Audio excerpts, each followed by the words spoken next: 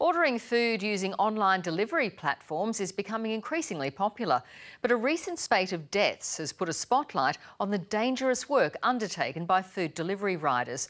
The Chinese widow of one rider has travelled to Sydney to fight for compensation after her husband was killed at work.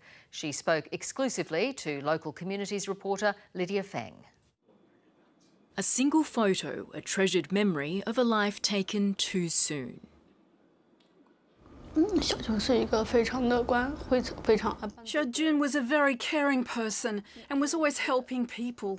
He always had a smile on his face and he was an optimistic and warm person. Xiaojun Chen worked as a rider for the food delivery platform Hungry Panda to support his family in rural China. He was killed on the job when his motorcycle collided with a bus in Zetland in September. His widow and brother-in-law have travelled from Shanxi province to Sydney to collect his ashes. I urge everyone to show more respect and care to food delivery riders because behind every rider there's a loving family and they're carrying their family's hopes. While the company has paid for Mrs. Wei's travel costs, it has not offered to compensate her for her husband's death. Many food delivery platforms classify their riders as independent contractors, not employees, meaning they're not obligated to pay workers' compensation. These workers are dying on our roads. Their families are being left destitute, all because of a legal label.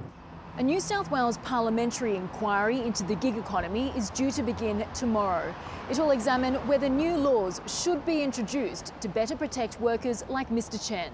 If a person dies at work, their family should be looked after, regardless of whether or not they work in the gig economy or in the mainstream economy. Mrs. Wei will share her heartbreaking experience at the inquiry. I don't want another story like Xiaojun's in this world or another family to experience this tragedy like our family. A brave voice calling for change. Lydia Feng, ABC News, Sydney.